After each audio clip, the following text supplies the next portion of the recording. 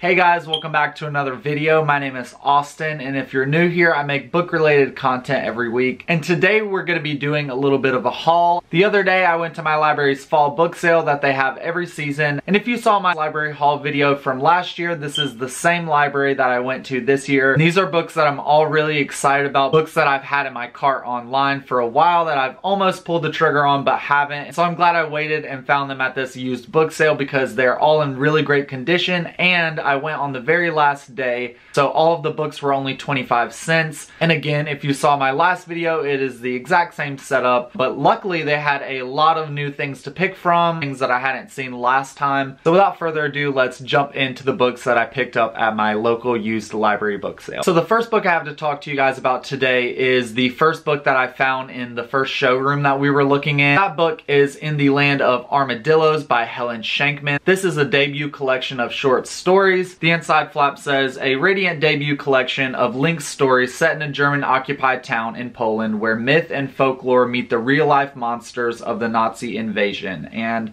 all of these stories, I believe, are set in 1942, so right in the middle of the war. And I've heard really good things about this one. This book is in great condition. It's a nice hardback, so I'm really excited to add this to my collection and hopefully get around to it soon. The next book that I have to talk to you guys about today is a book by author Ruth Ozeki. If you're unfamiliar with her work, she wrote A Tale for the Time Being, which was really popular a couple of years ago, and I'm really excited to get into that one at some point. But I saw this book, I think this is her debut, and I had to pick it up because I've heard such glowing things about her as an author. I really wanted another book from her in my collection. This is Ruth Ozeki's debut novel, A Year of Meats.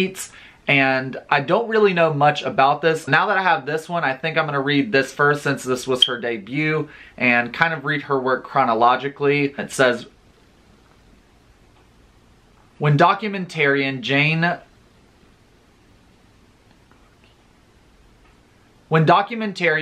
Tagagi Little finally lands a job producing My American Wife, a Japanese television show sponsored by an American meat exporting business, she discovers some unsavory truths about love, fertility, and a hormone called DES. Meanwhile, on the other side of the globe, Akiko Uno, a beleaguered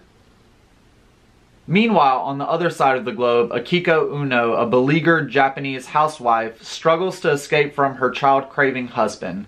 When Jane's and Akiko's lives intersect, the deepest concerns of our time are illuminated. So I'm really excited about this one. I think that it's going to be great, and I'm really glad to add this one to my collection. Next, I have another novel that I was really excited to find because I love this author, and I actually got the chance to listen to him talk at the 2018 AWP conference in Tampa, Florida last year. And this book is Lincoln in the Bardo by author George Saunders. He is a very popular short story author, and this is his debut novel. This is a novel that focuses on Abe Lincoln's son after he's passed away. From what I can tell, this is kind of like a historical fiction slash supernatural book. And it takes place after he's passed away, and he is in the graveyard talking to all of the ghosts. It is on the Scribd app, so I almost listened to it on audiobook. This one has kind of a funky layout in some points. When some of the speakers are speaking, it just looks like this. And so I just thought it'd be easier to have the actual book to sit down and read this. And when I saw this for 25 cents, I obviously had to pick it up. One of my favorite short stories is actually by George Saunders. It is called Sea Oak. You can find it online if you're interested. Yeah, I'm excited to have this one and to hopefully read it soon. The next book that I have to talk to you guys about today that I picked up for 25 cents is going to be Barkskins. It is a chunk of a novel. This is from the author who wrote Brokeback Mountain, one of my favorite movies, Annie Proulx. I think that's how you say it. Basically, this is a novel that takes place in the 17th century, and it follows two young Frenchmen as they become Barkskins. Basically just entails cleaning the forest out, cutting down trees, that type of thing. This is kind of a family saga that spans generations. This has really great reviews, and again is one that I've almost purchased myself, but I haven't because of how big it is, and I don't know when I'm gonna actually get around to it. It is one that I've been meaning to pick up, so I'm glad that I found it for a quarter. Next three books that I have to talk to you guys about today are nonfiction books, and the first one is by Dave Eggers. I think it is pronounced Zeitoun. You'll have to excuse me. This is a nonfictional account that follows a family during the time of Hurricane Katrina and sort of how they deal with that. Back of this one says, The true story of one family caught between America's two biggest policy disasters, the War on Terror and the response to Hurricane Katrina. I've been meaning to read some Dave Eggers for a while. I picked this one up in hopes that I would enjoy it. As you know, I love nonfiction and especially harrowing accounts like I'm sure this one's gonna be. So yeah, I'm glad to have some Dave Eggers in my library now. Next book that I have to talk to you guys about today is by an author that I really admire. She wrote The Liars Club and also the book I'm going to show you today, which is Cherry. This is a non-fictional account of her time as a girl, and really it's just a sexual coming of age story. I don't know too much about this. Mary Karr having written it was enough to sell me on this, so I'm glad to have this one in addition to The Liars Club to get around to ASAP. And the last book that I have to show to you guys, and arguably the book that I'm the most excited to get around to and probably the one I'll read the soonest, is You Don't Have to Say You Love Me by Sherman Alexie. This is a hardcover copy in very good condition that I was so excited to find because I love Sherman Alexie. You've probably heard of Sherman Alexie. He wrote The Absolutely True Diary of a Part-Time Indian. That's a book that I read for one of my young adult literature classes in college